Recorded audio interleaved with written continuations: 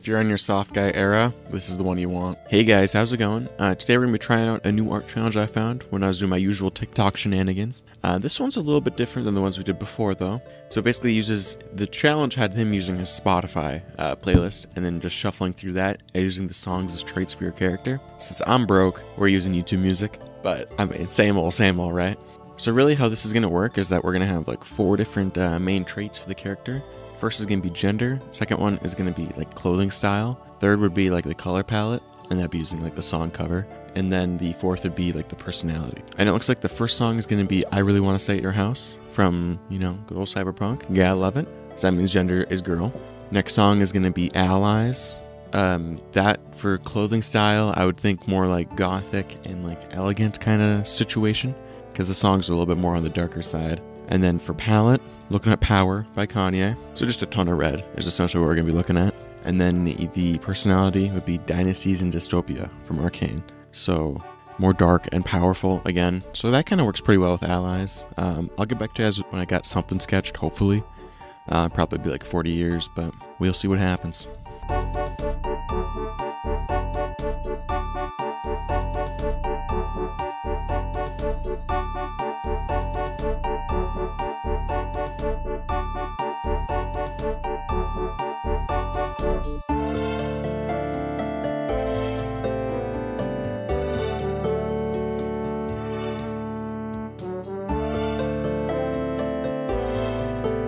Alright, here's what we're looking at for a sketch, and I'm kind of liking, okay? I know I say that every time, but this time, I swear I'm not lying, okay? Just had to go a little bit more out there. I had a lot of trouble, if I'm not gonna lie, getting this sketch done. This is like the 20th one I've fucking done. So I'm like, I was just like, please man, come on, work. And it finally locked in a little bit. And I was thinking for like character personality, a little bit of lore, kind of like a person on the edge of losing it. More villain, I'm assuming, right? Who's like kind of like a Makima kind of character, where they're like really OP, but they kind of want to have that face of like being friendly. Homelander's a good example too, actually. Have not watched The Boys, but I've watched a 20-minute video about Homelander, so I basically know everything about The Boys. But I'm pretty much just gonna toss some base colors on here and see what goes down, honestly. And I'm gonna have it. I really like the aesthetic of Makima, where it's like, what the fuck is happening? Like that, you know? Where like you have no idea what's going on, or like what their powers are or anything. It's kind of like reality bending. So I kind of want to emulate a little bit of that with this one. Not to the extent. I don't remember what Makima's powers were, but I think it was something badass. I don't know. I read the manga like 2 years ago, so. Or last time I read Chainsaw Man, it was 2020. So 4 years ago. Yeah, so I don't remember most of it. I don't remember yesterday, so yeah, not much of that's in my brain right now, if I want to be honest. But only my friend did force me to watch the anime, which was good. Season 1 was out a while. It's been out for a while in the manga form, so it's not really wasn't anything too new. Now I don't know what I'm gonna do for a background. Didn't really think that far. You may have noticed that's a pretty common theme. Not much forethought in my brain. We're in the same problem where I have no idea what I'm gonna do, but I do know that she's gonna have skin, so we're gonna do that. Okay, so if we look at power, red is gonna be I don't even know if this is a kimono technically, but I'm a dumb American, okay? I don't know most of this stuff. It's gonna be red for whatever the hell this is. And I guess I can kind of tell you like my general color process. It's nothing complicated. It's just putting them on there, essentially. I try and keep it pretty chill, so. And if we look at without zooming in too far, we have blue, red, yellow, so she's gonna have gold. I wonder if like a light blue would work as a pattern in here. Let's do just a lot of red, because the whole album cover is red. So I think hair color is like almost black, but still red. Kind of like Nobunaga from Fate Grand Order, if you know what I'm talking about. If you are a fellow gambler for PNGs, or I'm not anymore, but I'm reformed, okay? Although if you want to speedrun being broke, that's a good way. Because it's like, there's not even the chance of winning money. You just get your PNG, so. I don't know, it's not even a PNG, it's you get a JPEG. It's a scam. Some more headcanon. I'm just kind of thinking of this while I'm drawing. You could think, so this would probably be like more fantastical universe, or something with big powers, like kind of like Chainsaw Man. I was listening to Kickback while sketching it, so that's where a lot of that came from. Kind of like one where there's like powers like devils, but you know, something. I'm not making a whole universe for this drawing, but and then maybe she has like, maybe she was like an empress in like feudal Japan or something, and a little bit of a psycho, rules with an iron fist or something like that.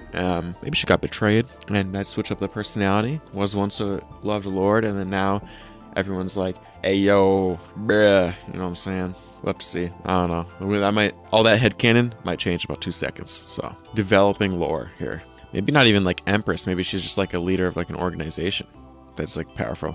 I'm just doing like a rose pattern and a little bit of an art tip. You don't have to draw the actual pattern at all. Because like this one, we want to have a rose here in this section, right? So what I always do is like, if you think about a rose, really, it's like a central, and then there's just leaves that like fold in upon themselves and just loops out and just gets less dense as you go out, right? So if we use our noggins a little bit, I know I don't have one, so a little bit of a struggle. I try and emulate the middle, which is solid, and then the first little like rope, or like loop, and then you just kind of loop out and make these lines thicker as you go out and more disconnected. You can connect some of them here and there, and it doesn't really look like anything until you're done. And you might have to tweak it a little bit, depending on like the angles and stuff, so it makes sense. And really, you just want to kind of simulate the shapes, and you don't want to do all of it the same way. You don't want it to be robotic because it is a flower, right? So it would not be like uniform. It's detail that wasn't there before, so I call that a win. Because I'm gonna be honest, if I had to draw the full rose every time, yo boy, not drawing roses. Okay, I'm drawing fucking flat colors if that was the case. That's why I don't draw that much plaid, because that is annoying, and I'm not doing annoying things, or I try to avoid it.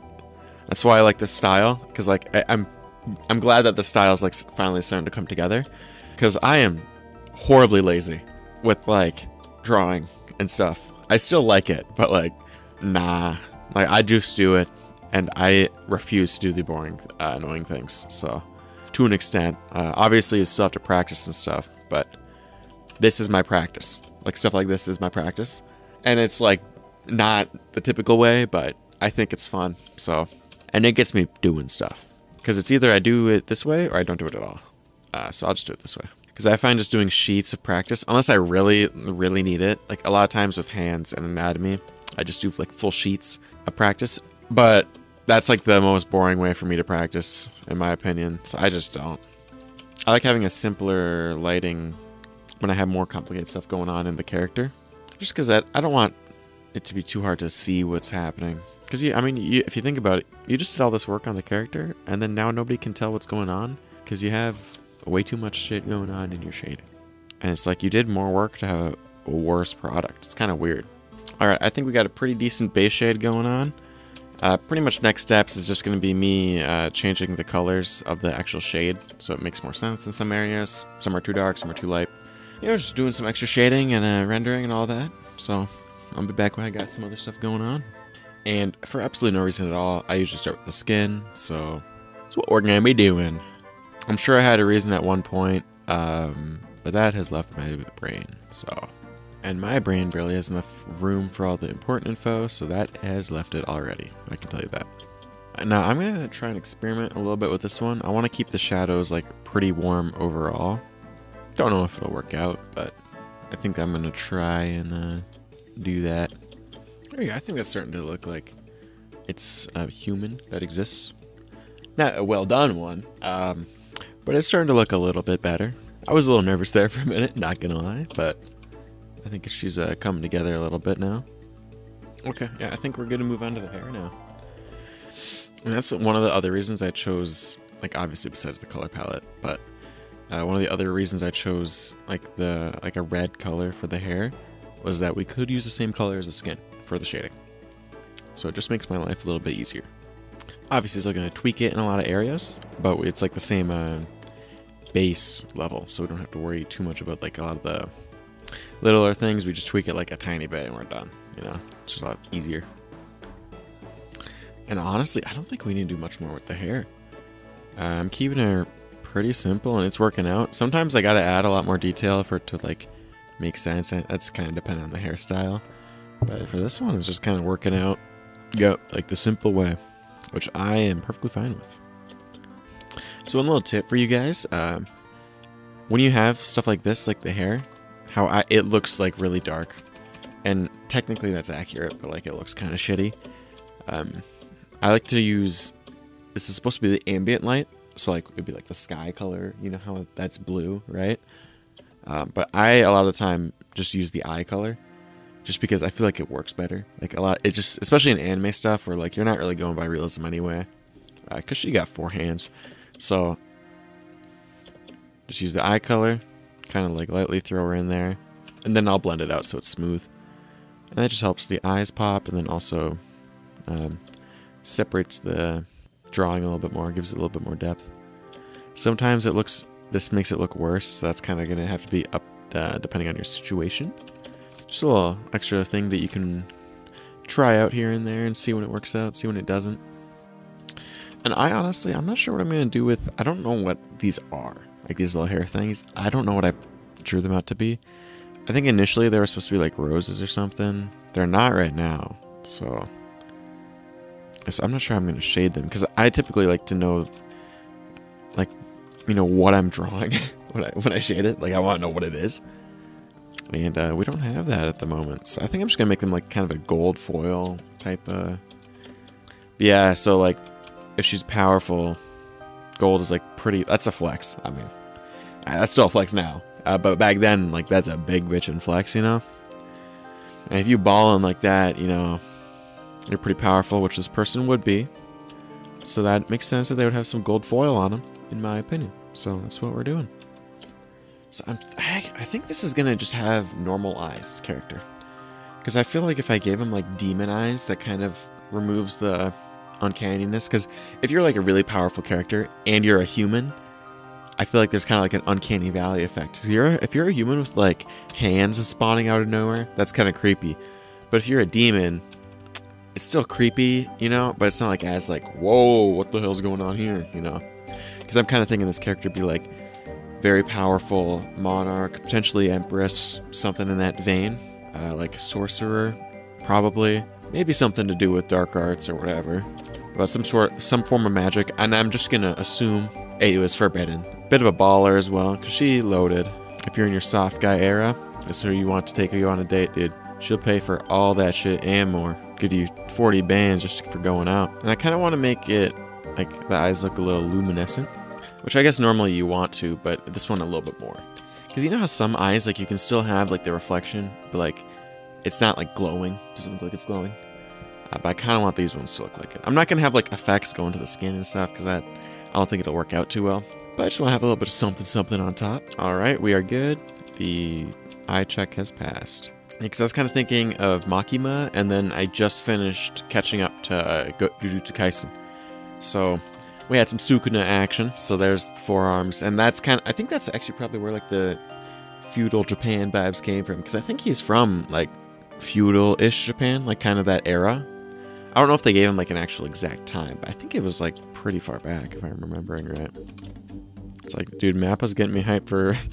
like, I read the Jujutsu Kaisen manga, like, pretty much when it was, like, releasing.